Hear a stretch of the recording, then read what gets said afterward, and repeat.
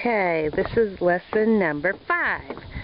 We are going to go turn the pump on so we can water the garden since it hasn't rained in about 3 days. Amazing, amazing.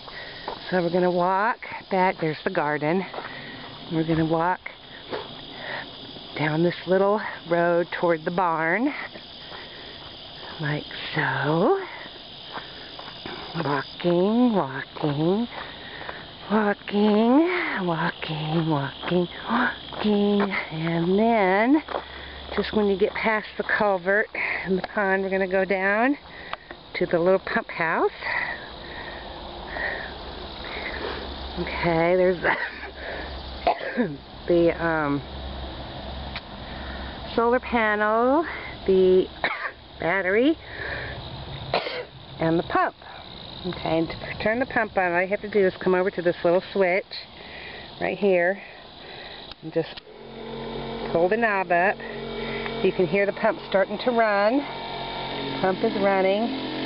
Now it's actually pumping water. And it's pumping to the garden over there, and also to the back garden where the grapes and the blueberries are, which needs weeding, but I haven't done that. And that's it. Okay, also, you probably need to let it run for about 5 or 6 hours because it's a slow drip.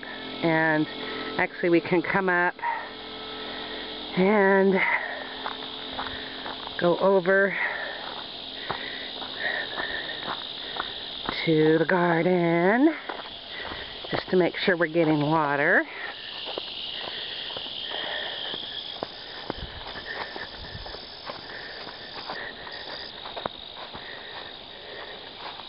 Go inside the garden, you can see that there's water coming out of the hose, which means that the little plug that I have in there has come out again.